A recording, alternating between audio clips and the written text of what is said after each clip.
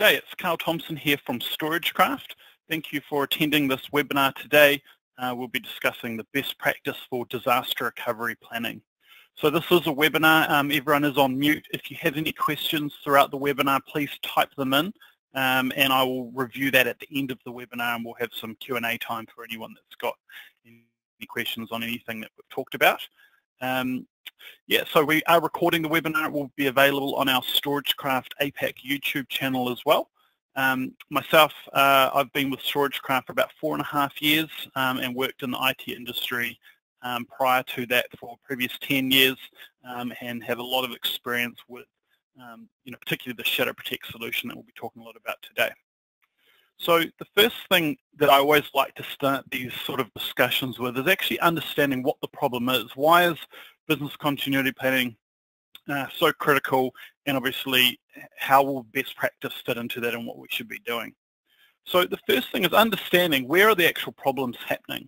We've got operational and application failures. This sort of 80% is much more likely to happen. This is, ransomware would sit across this, human error, Windows updates, changes to systems, upgrades, application configuration, that kind of thing. That's far more likely to happen than a hardware failure, particularly today, far less likely, particularly if you've got high availability or clustering and that kind of thing as well. Security, power, but even natural disasters. A natural disaster is just 3%. So what that really tells me is that, particularly when we start talking about cloud DR and offsite and DR locations separate to our primary production environment, is that 97% of the time we actually just want rapid recovery right back to where the machine was originally running. If we recover off-site, that may introduce complexities around networking and failover and failback and stuff. So obviously we can automate as much of that and make it as easy as possible, but we actually just want to rapidly recover. So when we're talking disaster recovery, we want to understand that there's a lot of different backup products out there, but how can we implement them to recover quickly? So some of the challenges people have with this is that 85% of critical systems are not backed up adequately. Now, fortunately with Shadow Protect, it's a full image of the system, which means when we restore that, we put the whole thing back as it was. There's no further recovery process that's required. Our backups all implement, best practice VSS backups, so that way they're in a consistent known state. So that's really important. The next challenge a lot of people face is data growth rate. So obviously data growth rate means a bunch of things, right? It's more storage for the primary storage, but also more secondary storage for that backup location. It's also taking longer to do backups. Now, fortunately with Shadow Protect, it does what's called real-time incremental sector tracking. So what this means is once we've done that full backup, we're tracking in real time the changes so that we don't have to go and interrogate a massive multi-terabyte system every time we want to do a backup. So we can deal with that challenge really well. Restores that fail up to 40%. So that's an alarming rate, and that really means that we need to be testing. And this falls into disaster recovery planning because the easiest way to test this is actually to perform recoveries. So we're going to show you how we can automate that process. We'll talk a bit about that, but also, how to best configure or design an infrastructure to leverage that.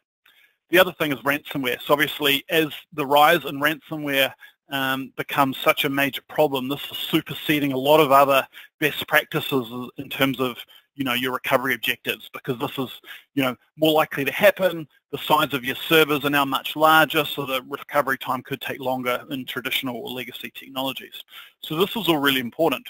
I saw this one on my LinkedIn feed yesterday. A friend shared this one, a Perth-based company.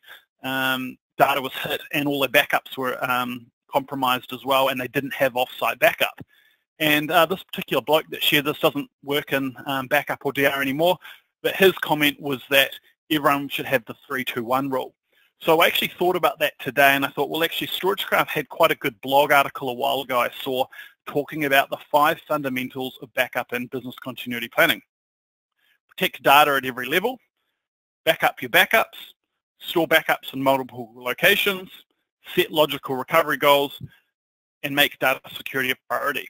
So I actually just want to pull up this article. I'm going to reference this a little bit as we go through architecturally, some of the best things to do.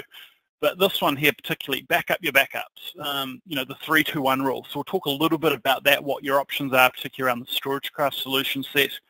Obviously, protecting your data and, you know, in terms of security and stuff is, you know, obviously your first line of protection, and your backups might become your last line of protection. But these are all things that need to come into play.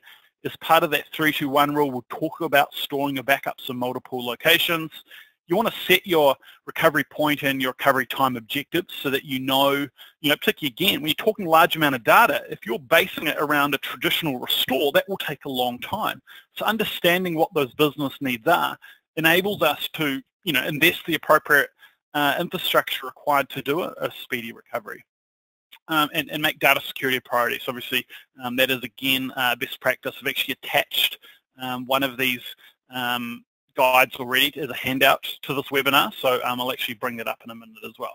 So these are some good things to think about. Now, in terms of StorageCraft solution, particularly with Shadow Protect's offering, obviously starting with a reliable backup is really important. Having our included shadow control to centrally manage all of my machines and all of my customers, it's fully multi-tenancy. Off-site replication is a really important part, but the whole thing pivots on recovery. There's no point backing up if we can't recover, or particularly if we can't recover quickly, it might make those backups, you know, not that useful. And obviously with Shadow Protect across physical, virtual, Windows and Linux, and cloud-based recovery is a great solution that covers the board of these scenarios. Now, Shadow Protect SPX is our latest flagship version of our Shadow Protect, which has been around for well over a decade. The X now stands for cross-platform. So this has been out for a couple of years now, winning some amazing awards around our virtual boot instant recovery technology, and a fantastic solution that is complemented with our cloud-based disaster recovery as a service.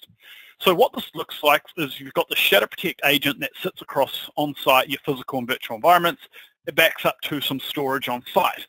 Now this could be another disk, because we're a disk-to-disk backup. It could be a USB drive, could be a NAS, but ideally it might be a dedicated backup server. Now, by having a Windows box installed to receive these backups means we can run the free image manager software.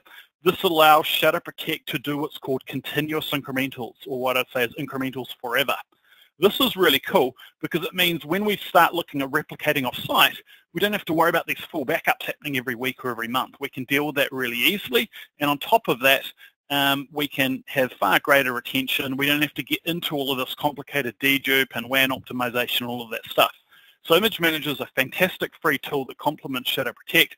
That would be installed on the backup server, and this is going to control a lot to do with what we're talking about today in terms of the backups.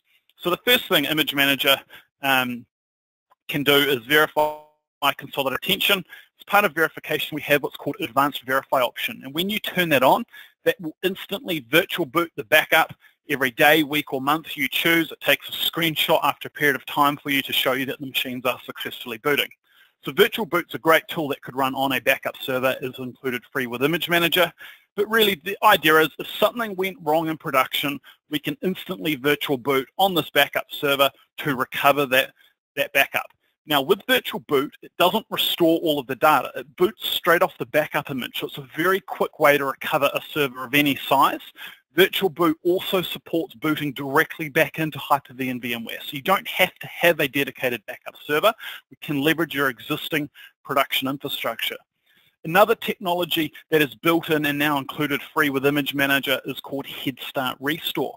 So as the backups come in, we pre-stage them into a standby Hyper-V or VMware environment, enabling us, instead of virtual boot, perhaps to rapidly cut over to a fully provisioned VM in a standby state. So that's another great option included, and as you'll see here, this at the moment is all focused around on-site recovery. The next step is leveraging Image Manager's built-in off-site replication. So we have the ability to replicate to the StorageCraft cloud for full DR as a service. You could go to your own remote site using our proprietary Shadow Control replication, or Shadow Stream, I should say, replication, or our included free intelligent FTP replication. So you can send it to your own data center or to your own remote DR site, or you could leverage the free S3 connector. So that way we can send a copy of our backups into S3 for archive. So we have a site disaster. the idea is in the StorageCraft cloud, log into a web page, single click of a policy, and we start booting up your entire infrastructure. If it's your own remote DR site, you've got your virtual boot or head start restore options. If it's an S3, that's more of your archive, not so much DR, but you could suck those images back out and perform a recovery with them as well. So that's the solution, giving you that type of coverage on-site and off-site. You need to think about the backup server. How can we build something that's running Hyper-V or the free Oracle VirtualBox? It could be a Windows PC. So I'll attach another handout in a minute that talks about different ways to design a backup server, if you will. Otherwise, again, if you've got production Hyper-V VMware environments, look at where those backups are sitting. You know, if they're on a USB drive, it's not really going to be the best way to recover quickly. If they're on a NAS, not a lot of NASs, you know, running at sort of Linux and the file sharing protocol, not the best for a virtual boot either, but a dedicated Windows server, you know, that's true SMB3, we're going to have the best performance. You know, particularly direct attached storage to that backup server is going to be an optimal place for a, you know, Hyper-V or Oracle VirtualBox recovery. Otherwise, VMware will boot directly over the SMB network, which is fantastic. So in terms of licensing, really all you need is to license the Shadow Protect software. So the original virtual machines, we can do socket-based, monthly subscription or perpetual licensing for physical and virtual machines. The image manager, the virtual boot, the head start restore is all included. Off-site replication to your own DR site is included as well as all of that technology you might like to run there in terms of virtual boot, head start restore, and shadow control. The StorageCraft Cloud is an add-on service, and S3 is an included connector, but you would have to obviously pay for that S3 storage, which I think is around 25 Aussie dollars a terabyte. So very affordable, giving you a copy of those backups for long-term archival. So in terms of that sort of 3-2-1 rule we looked at on the StorageCraft blog, what does that really mean? Let's dig into that. It means keep 3 copies of any data you can't afford to lose. So obviously the Shadow Protect images is a full image of the system. It's containing, you know, our business requirements, all of that data. So it says store on 2 storage mediums, hard drive and USB drive, a NAS and cloud server, etc. And 1 copy should be stored off-site. So let's look at this. Let's break this down and figure out what our options are. So number 1 is obviously your backup repository on site, the initial place where all the Shadow Protect images are going. Image Manager could be pushing that out into a standby virtual disk, so that's head start restore. That could be a second copy because it's extracting those backups into a separate DR environment, I guess. A third copy on site could be onto a fixed NAS or rotating USB drives or another Windows or Linux server on site. So any sort of SMB path or NAS or rotating USB drives. Now, what the cool thing here is that it's Image Manager pushing it out to 2 and 3. It's not another backup that's hampering my production server. My production server is just doing that 1 full image that it did at the start and then up to 96 backups a day, these tiny little increments. And Image Manager will deal with replicating copies of these backup chains wherever you want to go. So obviously that covers a couple of options. We then need to start looking at having a second copy off-site. So we've got the StorageCraft Cloud Services. Now, the key thing to understand here is that StorageCraft Cloud Services is very similar in a way to Head Start Restore. It is not another copy of the backup images, yet it's more of a recovery point that we can rapidly recover the server to. Obviously, you'll have some sort of lag window or retention point within that, but it's not giving us a complete copy of the backup chain. So that's why it's always good to have another copy of the backup chain rather than just in the initial on-site repository if you need to go back in time. So obviously replicating using included intelligent FTP to your own remote DR site or into a data center would be an option, or replicating to Amazon S3. So there's 6 different scenarios here. Obviously that could be extended with more USB drives or additional on-site storage, but there's a lot of different scenarios. We'll see some partners that replicate to their data center, and then Image Manager will replicate it to another data center to give them that extended copy and coverage or geographical redundancy. So there's a lot of different scenarios to think about, but obviously, you know, the last thing we want to happen is those Shadow Protect images to get hit. Now we're going to talk next about how we can secure that as best as possible, but part of that best practice is to replicate off-site. Now obviously the StorageCraft Cloud, it's not retaining the same copy or format of that backup images, but we can rapidly recover the machine within that retention, you know, period that you've defined. it would still be recommended to have a separate copy of that chain, whether it's offsite or on-site, allowing you to repair a backup chain and not perhaps have to take another full backup and start seeding that back to the cloud. So that's the kind of best practice. One should be on the right-hand side at a minimum, and 1 to 2 on site, depending on where you're wanting your copies to be. So that's something to think about. Now, best practices for securing those backups. So we start off by saying you should encrypt your backups. So we want those backups encrypted. That is actually a requirement for the StorageCraft cloud. We'll only accept them if they are encrypted. But more importantly, if something was to get access to those images, they've got full access to all that data. So we want that encrypted, secured, so that no one can access the contents of those backups. What that doesn't mean is it doesn't mean something like ransomware can't go and encrypt it again or corrupt the files. So we need to secure the location. We want to protect the local network share that the backups are on. No user on the network should have access to that. It should be locked down to a user that image managers and Shadow Protector is authenticating directly to. And again, restrict that shared folder access as well. So the NTFS permissions of that folder, for example, to really secure that data. Review SMB. So obviously SMB version 1 on your network is there's known flaws there and vulnerabilities. So we want to lock that down and use offsite and cloud-based replication. So one of the cool things with Image Manager is it immediately verifies the backups. It then periodically re-verifies them. So it's constantly checking. It will only send stuff offsite once. Once it's been sent offsite, it will never try and send it again. And additionally, it will only send stuff once it's been verified as okay. So if my backups did get infected on site, Image Manager will not send or replicate that to the remote site. Now that's really important. There's a lot of replication technologies available, I guess. You could have NAS to NAS replication or third-party tools that replicate stuff to a remote site.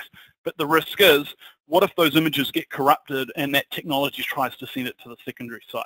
So Image Manager has that capability to prevent that type of problem from happening. It's a really great way to, basically isolate that remote site. It's authenticating into a separate FTP service or encrypted cloud. It's not vulnerable to a local compromise, SMB type attack. So I think that's really important as well. That second sort of offsite chain is totally independent from the primary one. So virtual boot, obviously from a disaster recovery perspective, this is one of the key ways to rapidly virtualize your backups. Regardless if it's 100 gig or 4 terabytes, we can instantly boot those backups using virtual boot. So we can boot directly into vSphere, directly into Hyper-V. So with vSphere, you require vCenter Server 6.0 Update 2 or newer. So you're going to need Essentials Plus or newer or greater licensing. So Essentials Plus, Standard, Enterprise, etc. are all going to include the vCenter server along with the cluster requirement. For Hyper-V, it will boot into any Windows Server 2012 R2 with Hyper-V enabled, 2016 server, or Windows 10 Pro with the Hyper-V role. So it's a great way to leverage existing Hyper-V infrastructure or a Windows 10 PC or a Windows server as a backup DR server, or with Oracle VirtualBox. It'll support older Windows servers, Linux machines, or other older Windows desktop operating systems as well, where Hyper-V might not be available. So really flexible. You could have a Windows PC with a mirrored, a couple of terabyte disks in it, and that could actually virtualize, a couple of machines if it had to. If it was an i7 with enough RAM, might virtual boot 1 or 2 servers for a small site. So it does really scale right down, and then obviously scales the other way when you start looking at much larger tier 1 hypervisor options. Great for testing, great for system recovery, great for migrations, no additional licensing required. So we've got thousands of people that use Shadow Protect, but are they designing it in a way that can leverage virtual boot would be the key question, is are you leveraging the best out of what you get with Shadow Protect? So the VMware solution is actually one of our best virtual boot technologies. We've certified at a very high level with VMware, where we've got a patented filter that sits in the vSphere framework and talks directly to the backup. So it's a really fantastic recovery experience because VMware boots directly off our image. It doesn't have to convert it through a secondary VM process or anything, which a lot of other products have to do. But this is also very similar to what we can do with Hyper-V in terms of Hyper-V and VirtualBox talk directly to the Shadow Protect backup. There's no conversion process or other VM required to recover. So some of the key things is obviously consistent sector-based backups. We're getting these VSS-aware backups at a sector level, meaning very fast, very small backups. This enables us to back up as frequent as every 15 minutes with zero impacts. It's not disrupting users. It's not stunning or pausing or hanging the VM because it's an in-gear snapshot. With virtual boot and head start restore, we can recover in minutes. Physical virtual support, image management for all the verification, automation, the replication is really a key part of that technology. And with Shadow Control, you've got centralized management. So on the back of the Shadow Protect backups, we've got the StorageCraft Cloud. This is the ability to replicate a copy of your backups to the StorageCraft Cloud in Australia. It has got 5 nines of uptime, 99.999. It's a very scaled architecture, fault tolerant, built specifically for disaster recovery. You can log in and customize different machines based on a service level, and obviously Cloud Premium is our full DR offering, and that allows you basically a single-click failover. So you can say, to these 5 servers, my domain controller must boot first, give that a few minutes, then start booting up my other servers, and that could scale to 20, 30, 50 servers. Very easily, you create a policy, a boot order, and you've got a single click. Now, a key part of that is around the advanced network options. So pre-configuring your VPN, IPsec, OpenVPN, port forwardings, DHCP reservations, public IP requests, all that kind of stuff is really powerful, enabling a comprehensive failover. And you've got all of that control yourself in the portal. You don't have to call anyone to invoke that DR, and you can test it at any time. One of the other key technologies that we have separate to Shadow Protect is our cloud backup for Office 365 and G Suite. This is a cloud-to-cloud solution where our portal connects directly over secure APIs to Office 365 or G Suite and securely backs up this data. It does it every 8 hours, that's 3 times a day. And in that single portal, you can instantly search an entire tenant for your e-discovery, and within seconds restore granular recovery. So very powerful for email, SharePoint, contacts, calendar, OneDrive, rapid search because everything's indexed on the fly and the recovery takes just seconds. So that is a great solution that is just as well at risk of things like ransomware, because there's the risk that, bring your own device, people are at home, they're accessing SharePoint or OneDrive. There's a risk of things happening outside of the corporate network where we want rapid granular recovery of that data. Another solution that's actually come in relatively new to StorageCraft since actually January last year is OneBlocks. This gives us the ability to scale out primary and secondary storage. It's basically a NAS chassis that has enterprise features like DG, compression, encryption, and replication. You put your own disks into it, so I'm not charging a premium on disks. You can mix and match different SATA SAS drives. And this has a lot of cool stuff built in too. So one of the things I really like is the CDP, the continuous data protection. What this will do is the appliance itself will do snapshots every 10 seconds for the first hour. Those snapshots are immutable. It then changes to minute, then hourly and daily, etc. And what this enables us to do is even on our backup images, we could have a very short retention, but we could actually have storage level snapshots that can't be infected. It's entirely immutable. But this is also great to offload, your primary file services directly onto the storage. It includes its own snapshotting for that backup process, and it frees up the storage on your SAN. And the great thing with OneBlocks is it's entirely scale out. So as you add a new disk in or add a new chassis, it just extends that overall storage in seconds. So another great solution. So just before I finish up, let's just see how I'm going for time.